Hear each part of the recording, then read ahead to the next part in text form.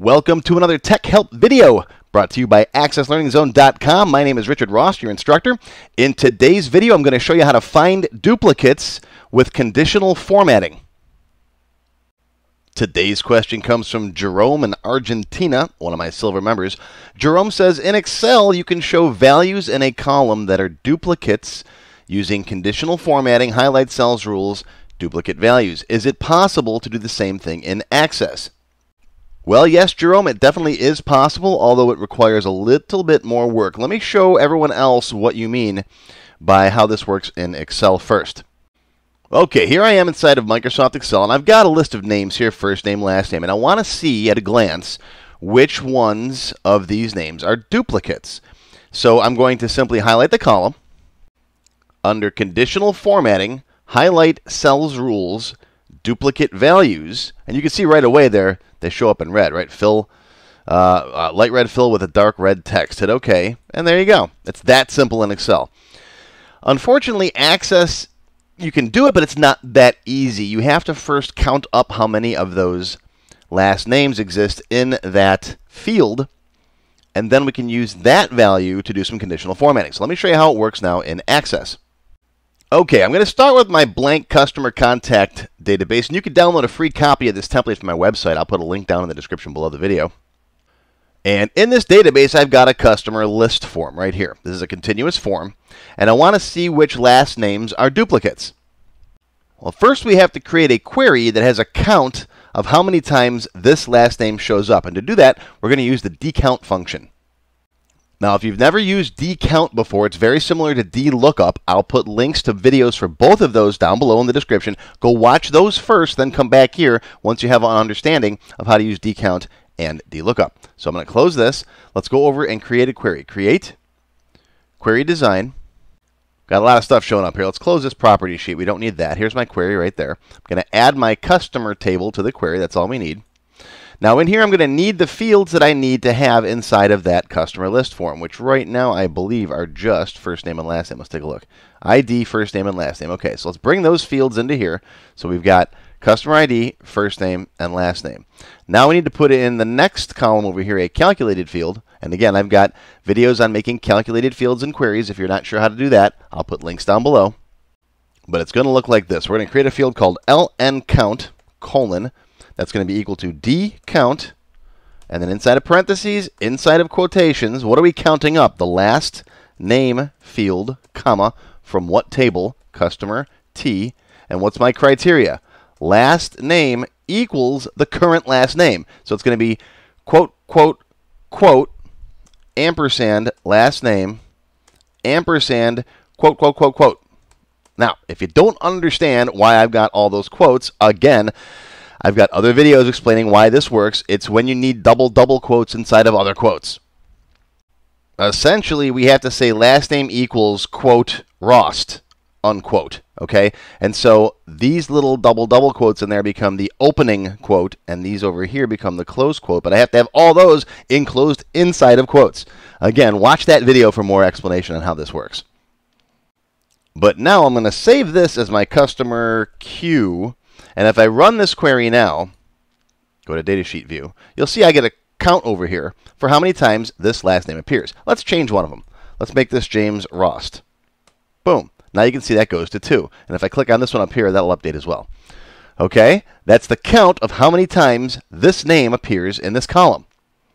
Now I can use lncount in my conditional formatting. It's got to be in the underlying query in order for you to use it. So let's close this. Let's go back to this customer list. Now in the customer list, we're going to have to change the record source to the customer queue now, that query that I just made. Now that I've done that, I can use that lncount value for my conditional formatting. So click on last name, go to Format, Conditional Formatting. Last name is shown up here. We're going to add a new rule. Down here, we're going to pick expression is. Now again, I've got other videos explaining what this expression is. So go watch those videos first before you continue. What's our expression in here? Well, we're going to check to see if lncount is greater than 1. Make sure you put ln count inside of brackets, otherwise Access will put quotes around that looking for the actual value and ln count, and that's not what we want. Now, set whatever you want your format to be. Let's say I want them to be bright yellow.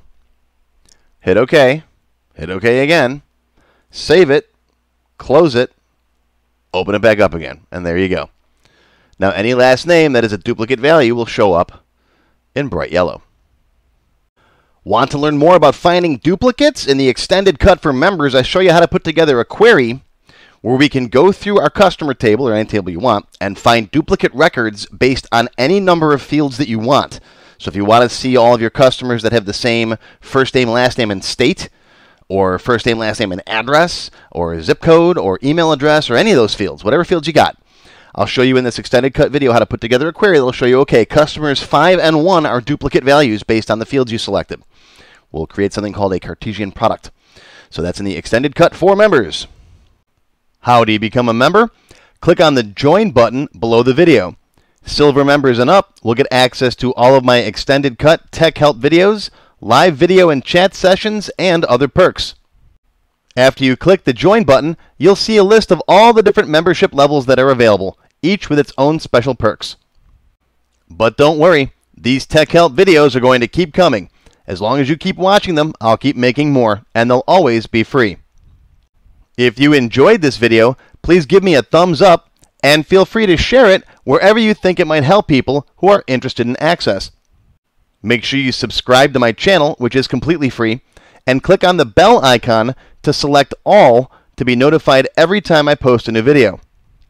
YouTube no longer sends out email notifications when new videos are posted.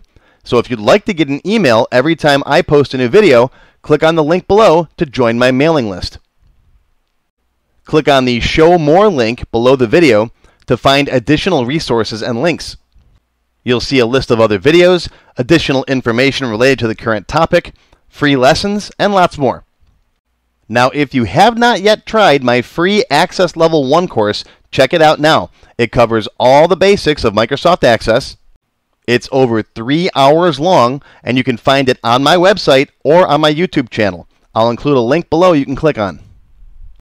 And if you like Level 1, Level 2 is just $1, and that is free for all members of my YouTube channel at any level. Want to have your question answered in a video just like this one? Visit my Tech Help page, and you can send me your question there. If you have a specific problem you need help with, or you'd like to discuss having a database built for your needs, I do offer one-on-one consulting. Be sure to follow my blog and find me on Facebook, Twitter, and of course, YouTube. Once again, my name is Richard Rost. Thank you for watching this Tech Help video brought to you by AccessLearningZone.com. I hope you enjoyed this video and you learned something today. I'll see you again soon.